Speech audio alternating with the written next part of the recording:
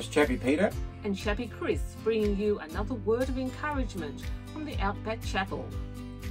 As a child, did you ever have a special place to hide? The old beds were high enough to hide underneath, weren't they, Chappie? They were. Maybe you had a tree house, or what we call in Australia a cubby house. And every child should have one, Chappie.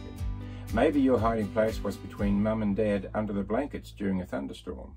During World War II, the Ten Boom family had a hiding place in their home where they concealed folks, managed to successfully rescue many innocent people in enemy-occupied Holland.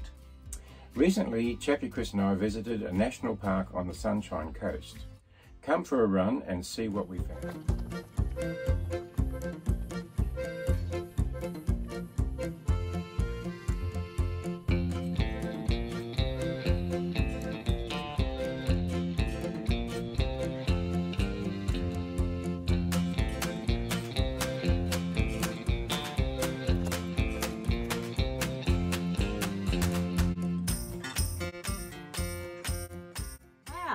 It's an old disused railway tunnel, inside which we soon found built-in hiding places, places of safety if one was walking through and a train was heard approaching.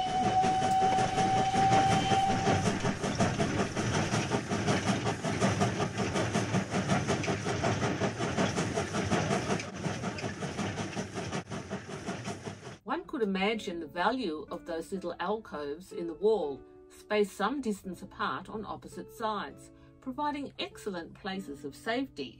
The psalmist, David the shepherd boy, had a spiritual hiding place as well as some safe physical retreats, including caves, to hide from the angry and jealous King Saul.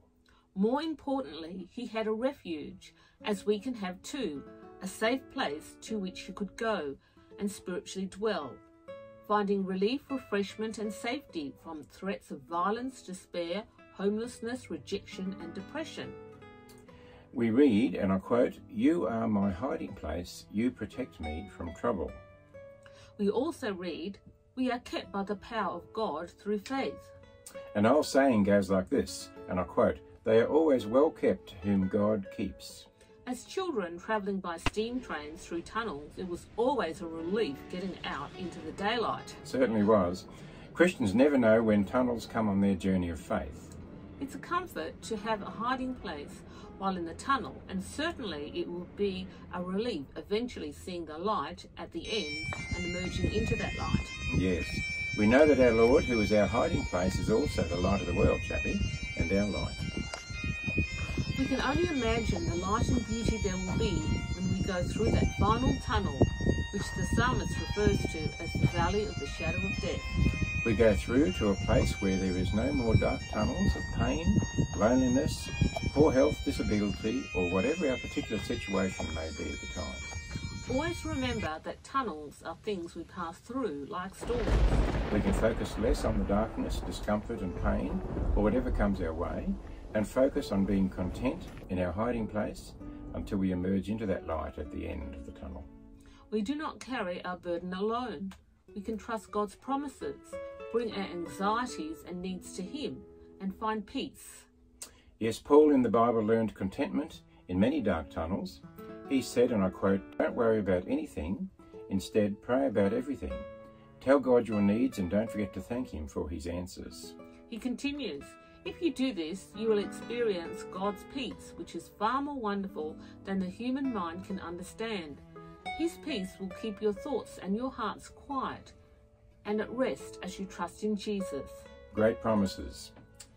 Whatever dark passage you are going through, always be assured there's a hiding place in the dark and better days as well to take refuge, meet with your Lord and find the comfort, renewed sense of vision, purpose and the hope you need to carry on.